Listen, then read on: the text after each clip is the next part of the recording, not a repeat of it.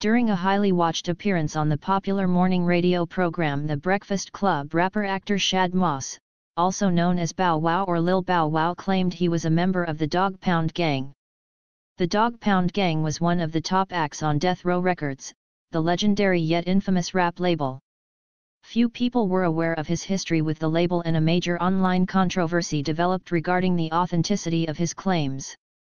Original Dog Pound members, producer rapper Daz Dillinger and rapper Corrupt, posted an online video that failed to completely clear up the controversy. Original Death Row vocalist Nancy Fletcher gave a statement that explains how Bow Wow became a Death Row Records artist. Nancy is widely considered the definitive female voice of West Coast hip-hop and G-Funk due to her groundbreaking work with iconic West Coast rappers such as Tupac Shakur, Dr. Dre, Snoop Dogg and Ice Cube, among others. She posted the following statement along with a childhood photo of Bow Wow. It reads, "This is how Shad Moss or Lil Bow Wow looked when we came to Death Row Records, except his hair was braided like Snoop's. He was only 5 years old.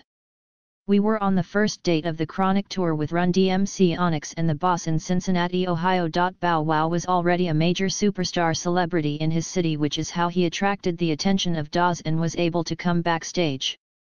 We were all cramped in this tiny dressing room, about 20 of us, when he came in with his mother's boyfriend Doug, who was so instrumental in developing Bow Wow's career. Just imagine a miniature version of Snoop walking in, he was so adorable, ! Dre told him to rap and he started flowing and was dope! While everybody else was trying to be cool and hard, I screamed, OMG, he's so cute, sign him Dre, sign him. Dre looked at me and was like, calm down, just chill.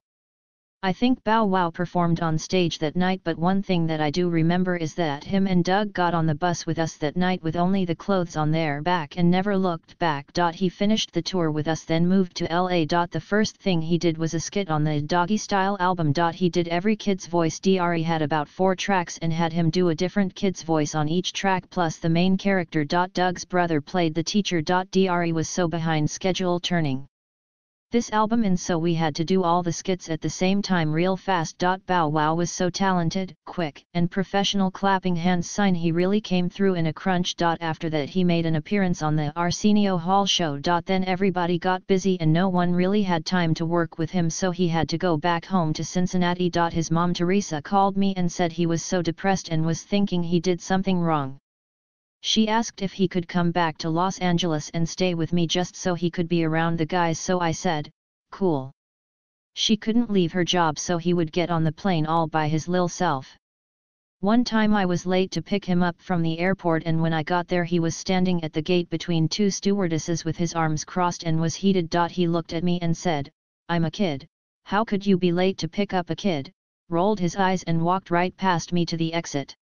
I was like, but had zero clap back. So I would drag him all around LA to any and every studio Dre and Snoop was at, begging them to do a song on him. I thought it would be easy since there was no kid out like him at the time. But as much as they loved Bow Wow and wanted to do his project, Death Row wasn't a very kid-friendly label, so it was going to be hard to market him. Dre admittedly told I don't know what to do with him. So he had to go back home again. His mom would always keep in touch, and one day she called me and said Snoop had hooked her up with someone at Columbia Records, which is where he met Jermaine Dupri, and now you have the one and only Bow Wow.